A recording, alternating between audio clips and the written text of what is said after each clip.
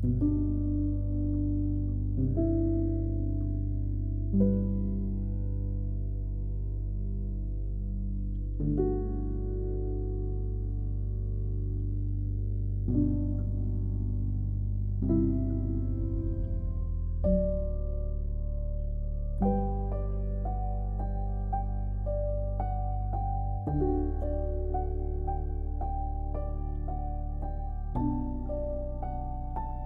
feel responsible to leave a record behind.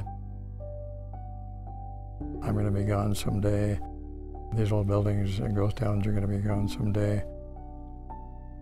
So it is my genuine hope that what I've been doing over all these years will survive for centuries.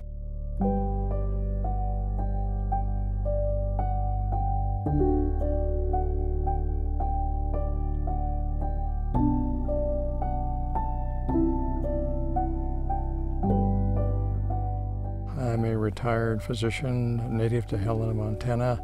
I've been practicing medicine for 37 years, just retired 5 years ago. 47 years I've been photographing ghost towns and homesteads of Montana. I was passionate about medicine, but I'm also passionate about photography. My earliest remembrances of growing up as a child, Helena, was ghost hunting with my parents when I was a little shaver. One of the beauties of Montana, there's just 1 million people in the entire state, and so a lot of these places that I visit are essentially untouched. You still find artifacts from the previous residents before it was abandoned.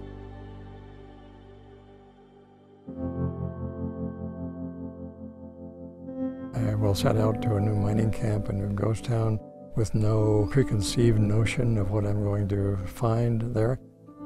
Usually I find nothing that I haven't seen before, but every once in a while I'll completely stumble upon something that makes for a wonderful photograph.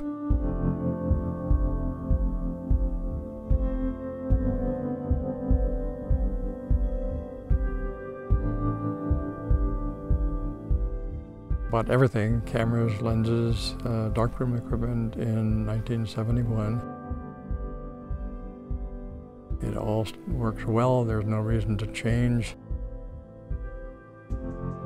When I'm in a real dark interior, like a dark barn, where I have some trouble seeing my f-stops and my shutter speeds, I've been doing this for so long with the same equipment, I know where everything is, and it really is just an extension of my arm.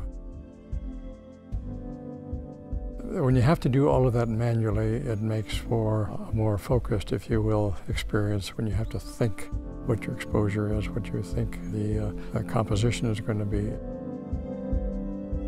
What I do requires patience, because an average amount of time it takes me to take one picture is on the order of an hour or two. I normally just expose 15 to 20 negatives per year. So I do a lot of looking for something that might have some compositional interest, you might say.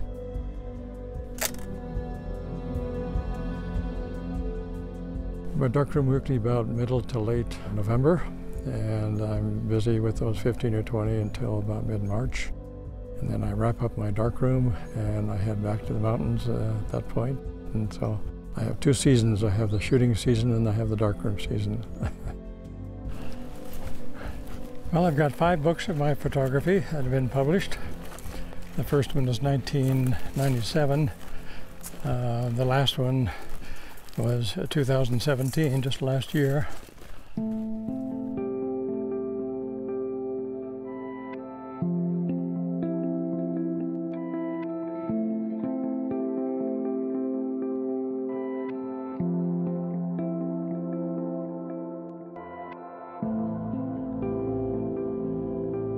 Last several years, my lens has been trained more on artifacts.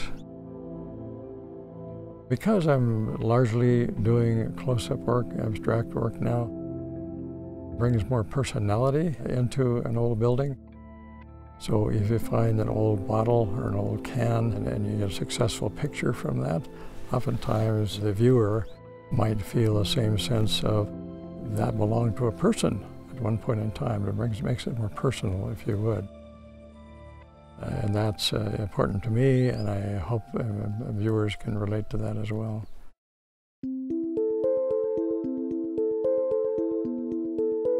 I'm doing a sub-series on doll heads. They might have fingers missing, they might have an entire arm missing, there is dirt, there are scratches on the face as well. And to my eye, those really make for an engaging composition. But other people, my wife included, does not respond to that, let's put it that way.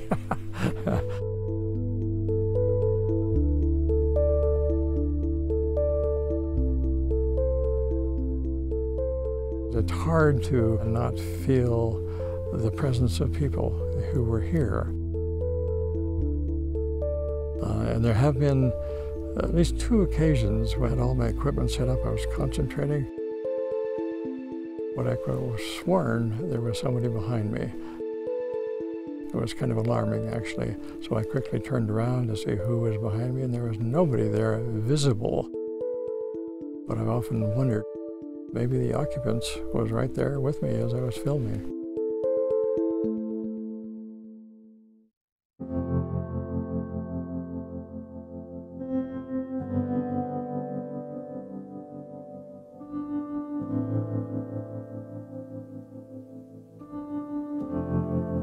I'm 73. I notice I'm not as spry as I used to be when I'm climbing mountains. A little stiffer than I used to be. But as long as I physically can, I'm just going to keep doing so. Got the 50th anniversary coming up, hoping for another 20 years after that. We'll see.